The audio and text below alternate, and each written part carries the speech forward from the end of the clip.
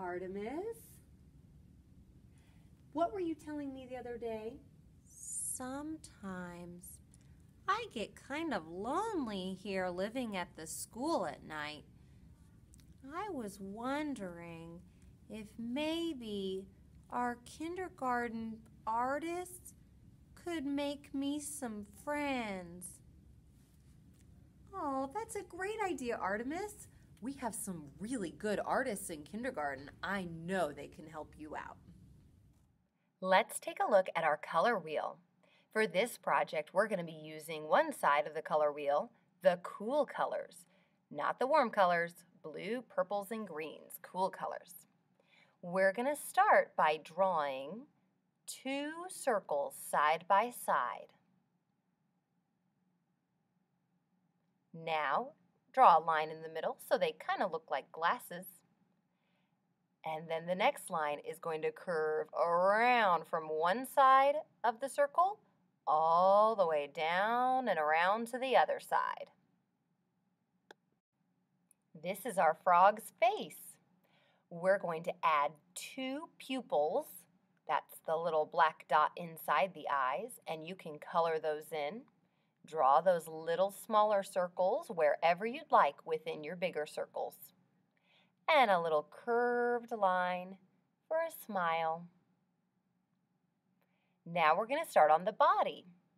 Draw 2 lines going down away from the face.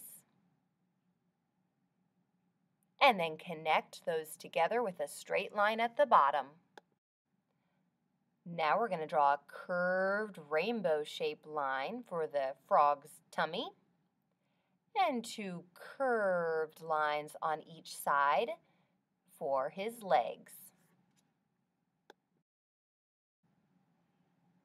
Now we're going to add some color with these paint sticks. I'm choosing light green and dark green. You can choose whatever cool colors you'd like. I'm going to start by twisting it up, just kind of like a glue stick, and color in the tummy one color.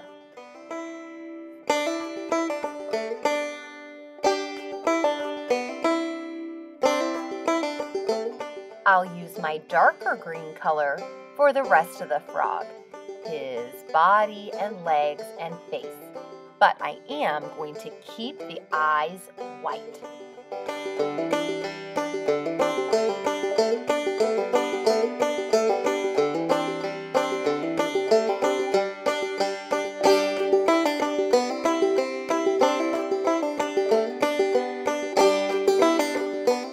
Now it's time to work on the background for our frog.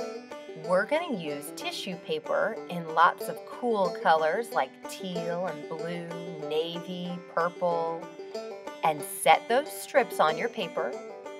Paint over them with a little bit of water, and the color will come right off. If you want, you can make some of your papers overlap, meaning they're going over top of one another just a little bit, but don't stack too many together. We want to spread them out until there's no white space left on our paper. While you're working, if some of your paper strips get a little crinkled up and messed up, that's okay. Just keep going. Keep putting that water right over top. There's no need to touch the wet tissue paper with your hands. The paintbrush will do that job for you. You're just touching the handle of your paintbrush and the dry tissue paper strips. Otherwise, your hands will get super, super messy.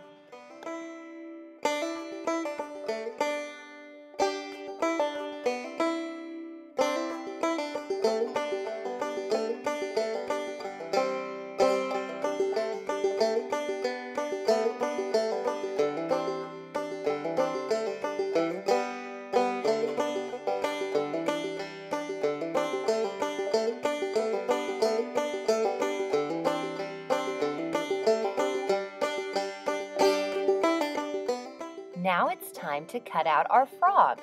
We're going to very carefully go around just the outside of our frog drawing.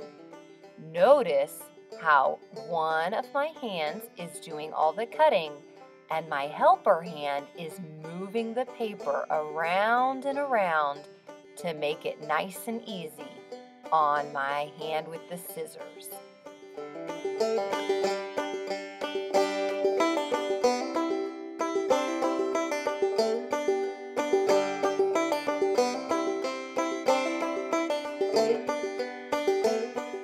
Once your frog is cut out, you're going to attach it to the background with glue stick. Watch how I go all the way around the outside of my frog with plenty of glue.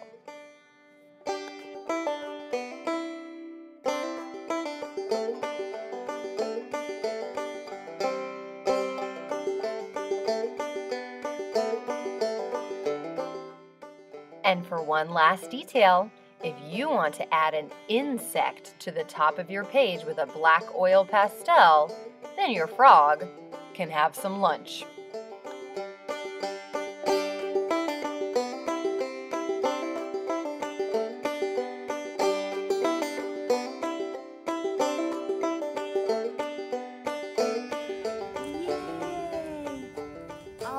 Thank you for making me some friends, kindergarten.